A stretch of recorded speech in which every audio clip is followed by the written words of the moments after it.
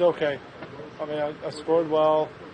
You know, I gave myself a few looks, but I need to hit some more fairways. I mean, that's just the key out here is driving. If you can drive it in the fairway, you can shoot a good score. I mean, it's just the greens are so good, and you know the only way to control the golf ball coming into the greens is being, is hitting out of the fairway. So that's the only thing I need to do a little better tomorrow. It wasn't like I was way off or anything. Just hit quite a few drives just in the rough, which is no good around here. I would say rounds like this don't come by very easily. At least, I'm assuming my fairway hit percentage wasn't very high.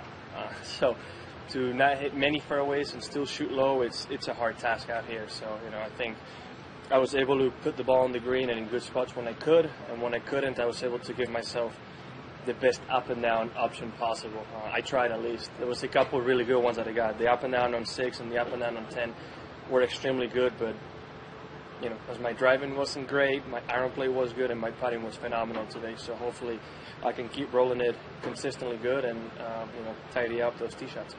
I learned last year I definitely would have rather been at 10 under at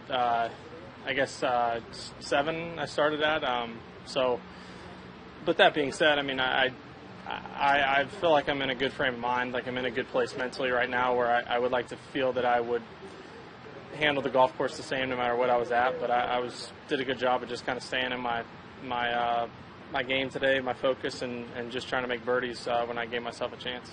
It just shows you golf is such a mental game, and if you come in with low expectations, that's sort of, that's always how I've played well. Whether don't feel like my game's in a good place, or I'm not the favorite coming into a tournament, all that stuff. I feel like that's when I usually play my best, and I can play with a bit of freedom, and that's what I did today.